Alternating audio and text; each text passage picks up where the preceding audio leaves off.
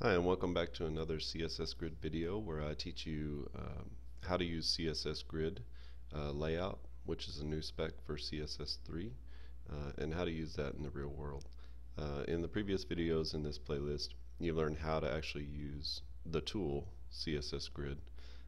In this series of videos, I'm going to do something where we actually create a website using the different components of Grid and figure out how this thing is going to work when we actually start applying it to a website. So one of the easiest things to do is to create a grid, right? To create like a thumbnail grid or some sort of a very structured, highly structured grid layout. That's easy for us to perceive, and it's easy for us to see that we'll be able to use grid for that. But grid is supposed to be the thing that replaces all of our frameworks. So we have to be able to create real websites with using CSS Grid by getting rid of some of the things like Bootstrap or Foundation that have allowed us to lay out websites like you see here. And so I'm going to show you how we can use Grid and how we can integrate Flexbox inside of Grid to be able to create a website like you see here. So I've mocked up just kind of a modern looking website. Has a basic header and a large image here, a hero image. You can see that the whole thing is 1530 pixels wide, so that's how I've set it.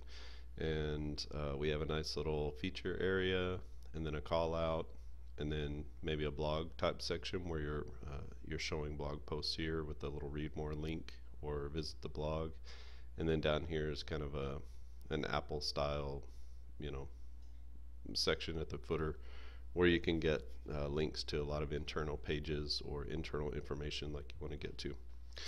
So again, this is 1530 pixels wide, and the way I got to that is I've created an actual 12 column grid.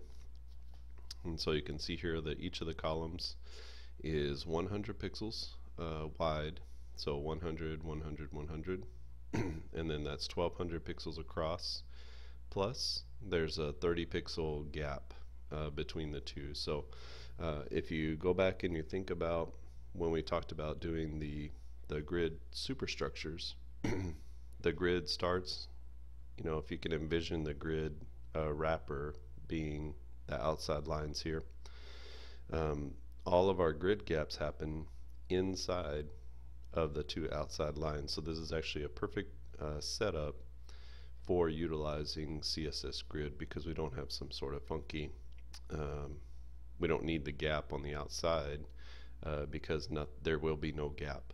There will only be internal gaps for our grid using grid gap.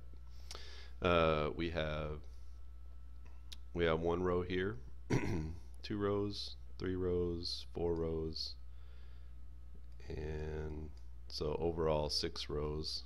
So there's a 5th row and then a 6th row.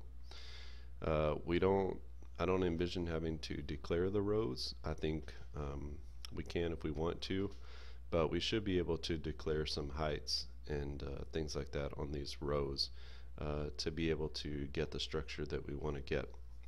Some things are just gonna, like this is gonna be kind of a fluid type row. I can tell this could be these two sections here could be a specific height.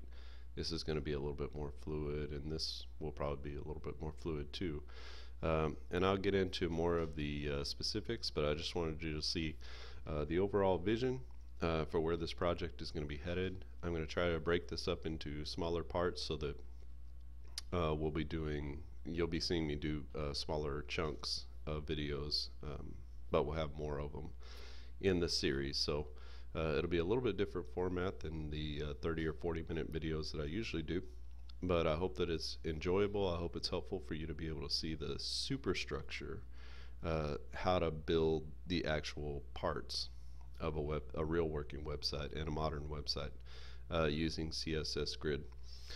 So plow on to the next video, and I'll see you next time.